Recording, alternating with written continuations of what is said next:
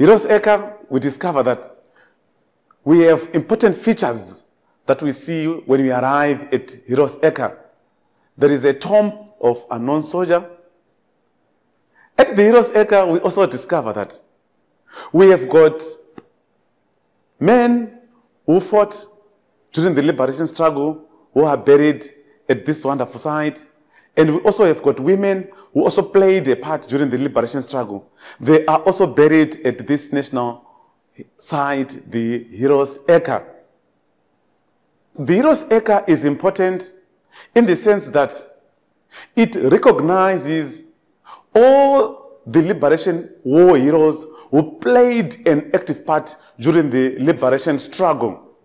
We have got people like Josiah Tongogara. We have got people like Joshua Nkomo, a man who played a pivotal role in the liberation struggle. We also have got Herbert Chitepo, playing also an important part during the liberation struggle. We also have Jason Ziapapa Moyo. We also have got Leprod Takawira. It's one of the people also buried here at the National Shrine. These gallant sons of the soil, they played an active part during the liberation struggle. They formed the ANC, later on forming the ZIPRA and ZANLA. The country, when it attained the independence in 1980, they decided to build this shrine so that they could recognize these sons of the soils who played an active part in the liberation struggle.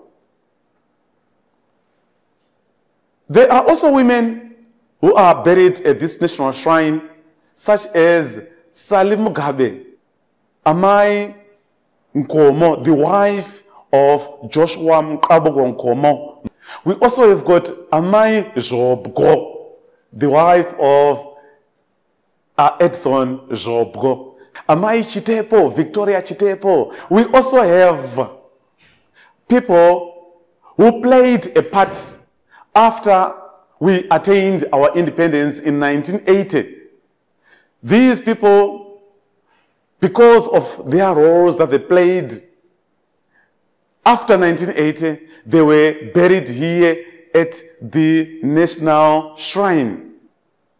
This Heroes Acre, it is meant for all Zimbabwean citizens, all Zimbabwean people. It's not restricted only to the Ndebeles or to the Shonas, but all the people who played an active part, they are recognized and they are buried at this National Shrine.